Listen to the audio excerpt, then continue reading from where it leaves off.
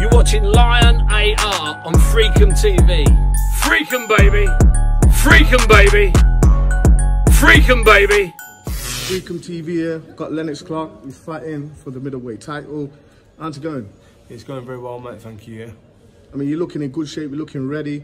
I was in the press conference. You're a little bit agitated, like you just want to get in there. How's training been for you? No, it's not agitated, mate. I'm just ready to go.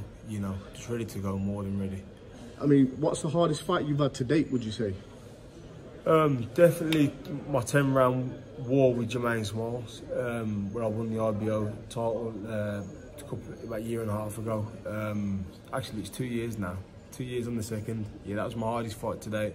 Been out for a bit. I've had a few little tickovers in between, and this is going to be my being back at the level I should be at and belong at.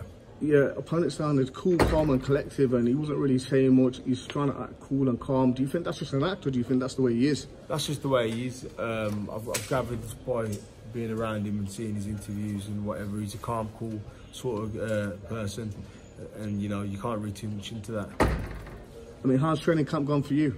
It's gone very well, mate, very well. It's been 8 weeks of hell for me, pushing my body to the limits, and you know, it's all going to pay off on Saturday night. What's sparring been like for you? You had good sparring for this? Yeah, had some good sparring. Shared the ring with some good southpaws and give them more nightmares. What's your amateur record been like? I didn't do amateur, mate. I come from the unlicensed game. Knocked out all my opponents in that. It's nothing to be proud of, but me as a person, I like a challenge. So we stepped into the pros, and then we took our time in the pros. I had a load of 4-rounders to get more experience, and then after that we started looking at better opposition.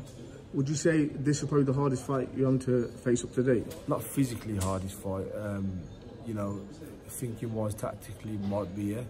But you know, we all know what Leronne's going to bring. He's going to box and run, and you know, he's a boring fighter. You know, people fall to sleep watching him, but they won't when I'm in the ring. Yeah, it sounds it. I mean, title fight. If you do get the strap around your, waist, what's next for you?